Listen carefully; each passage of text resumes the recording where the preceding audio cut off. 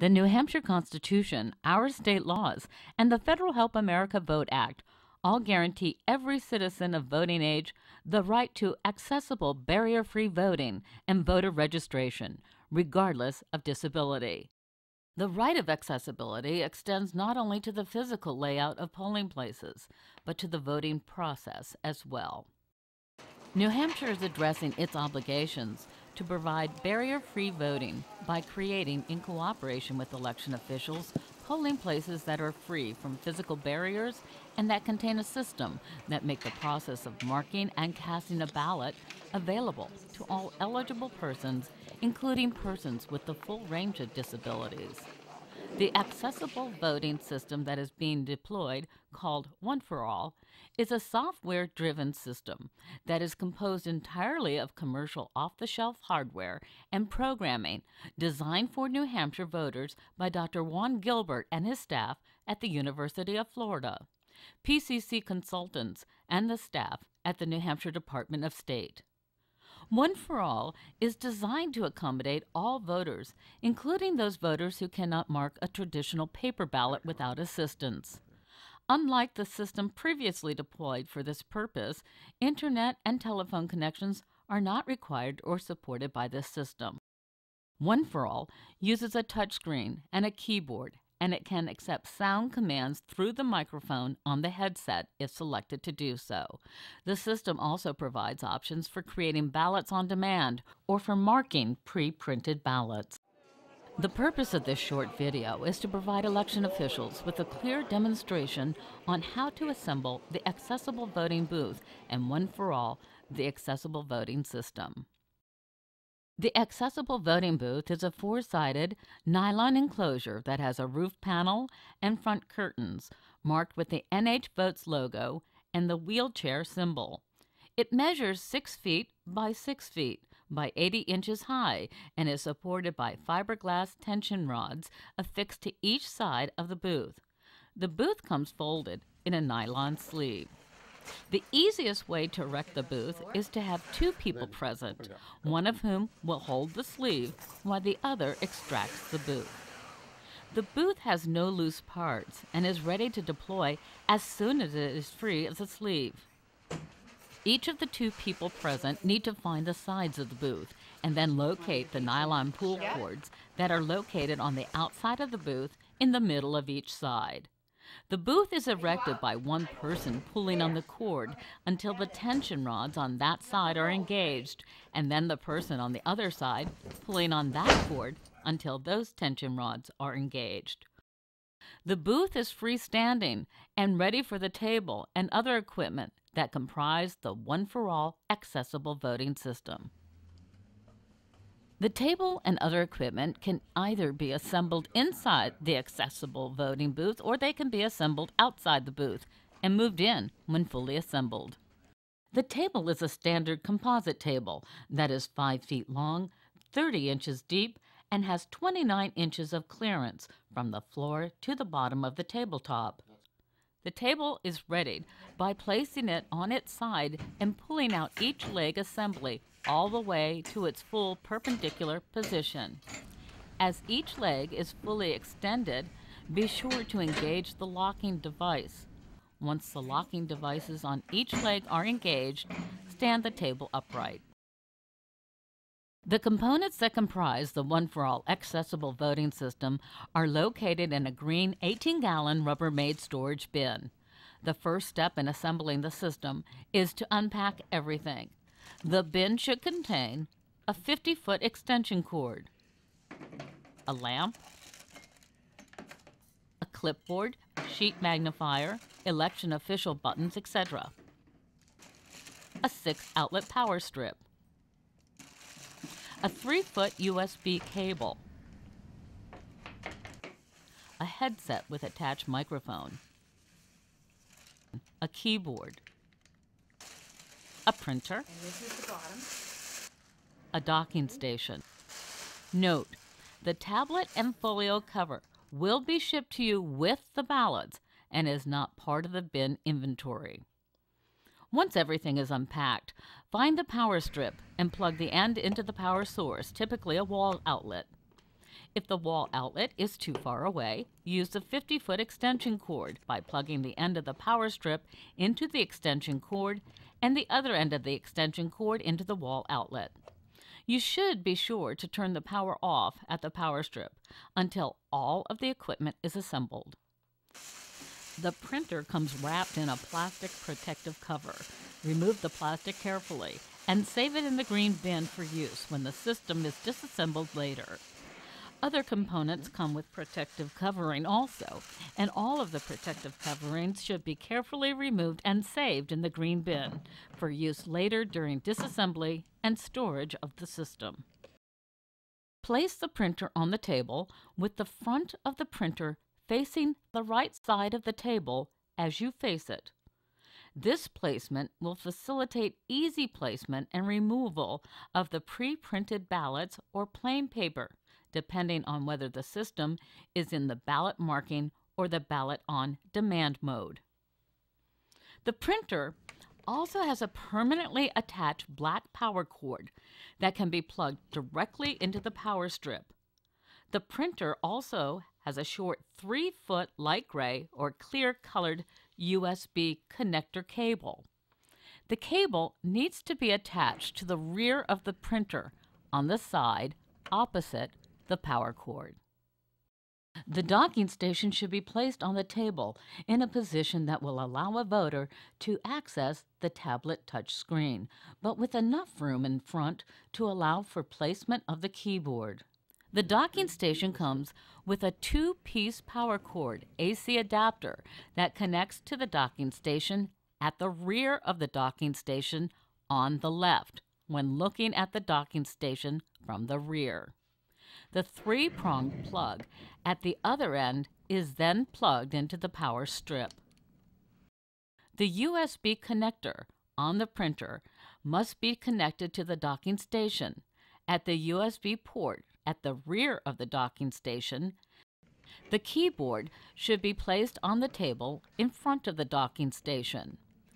The keyboard has a USB connector that must be connected to the docking station at the USB port at the rear of the docking station. Both ports will support either device, and there are only 2 USB ports on the rear of the docking station. The other ports on the docking station will not fit a USB cable and have been disabled. The headset has a USB connector and should be connected to the USB port on the front of the docking station on the left-hand side. Except for the tablet, the setup is nearly complete, but not yet ready for power. The tablet with the folio cover will be delivered with your paper ballots in a ballot box marked with New Hampshire ballots and the state seal, and with the NH Votes logo. Open the ballot box. The tablet is in the smaller box with 2 elastic bands. Remove the elastic bands and place them aside for use after the folio cover is removed and to use when the tablet is returned to the state after the election. Remove the tablet from the smaller box. The tablet comes with a protective folio case. The front of the folio case is held on with 2 magnetic connectors and can be easily removed by lifting the front of the folio case up and away from the tablet. The front of the folio case can be put back into the tablet box for reattachment when the system is disassembled. Remember to put elastic bands back onto this box before storing it in the green bin during the election. The back of the folio case remains attached to the tablet. The tablet mounts onto the docking station by a port located in the front bottom center of the tablet and a connector located in the center of the docking station. The tablet should be placed on the docking station connector by sitting it straight down on the connector and then leaning it back on the docking station support once the connection is made. The power strip can now be turned on and the printer and the tablet can be started. The printer must be started first. The power button for the printer is located on the top of the printer toward the front on the left-hand side.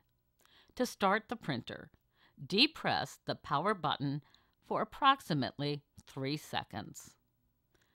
The tablet power button is located on the right side edge of the tablet, approximately 3/4 of an inch from the top. To start the tablet, depress the power button for approximately 3 seconds or until you feel the tablet vibrate. The accessible voting booth provides a voting station for all voters, regardless of disability.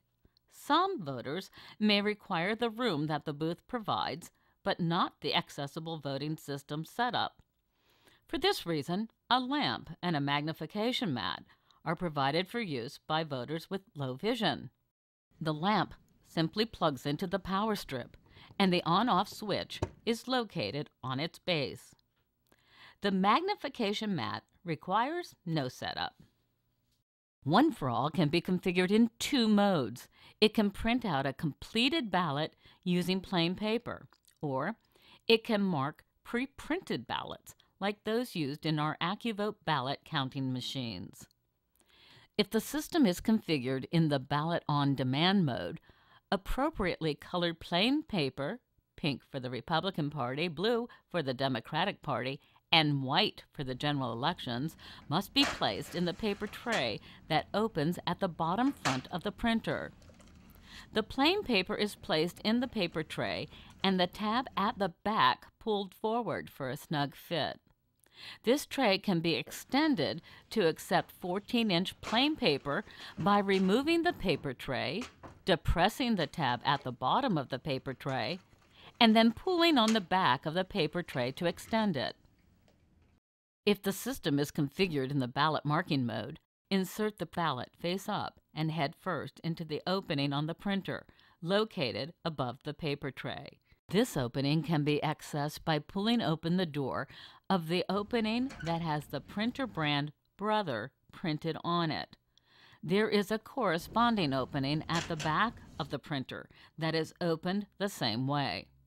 These 2 openings allow the pre-printed ballot to pass straight through the printer without excessively curling the ballot. When the pre-printed ballot is inserted into this manual slot, the printer will actually pull it in slightly to better ready it for printing. In this mode, the printer simply places marks onto the ballot of what the voter chose using the one4all software. You will be notified if a pre-printed ballot or a ballot on demand will be used for each election. Disassembly of the system simply requires turning off the tablet and printer, disconnecting all of the wiring, cords, and attachments, and placing everything back in the green Rubbermaid bin. Press and hold the tablet power button for approximately 12 seconds or until the tablet turns off. You will need to secure the tablet in the smaller box with the 2 elastic bands at the end of the voting so that it can be returned to the Secretary of State along with your return of votes so it may be reprogrammed for the next election. The tablet cannot be sealed in the ballot box at the end of the voting. The printer should be placed in the bin on its side, followed by the 50-foot power cord in front of the printer at the bottom of the bin with the 6-outlet power strip on top of that. Add the keyboard and then the docking station. The remaining equipment fits easily around the sides of the printer. The table legs can be snapped back into the storage position once the locking devices are moved up and out of the way. The accessible voting booth is made ready for storage by pushing in on the center of each side until the fiberglass rods disengage and the booth collapses. Once the booth has collapsed, align all of the rods and slip the nylon sleeve back over the booth. If you experience any difficulty with any part of the assembly or operation of this equipment, please call the helpline at 1-800-540-5954.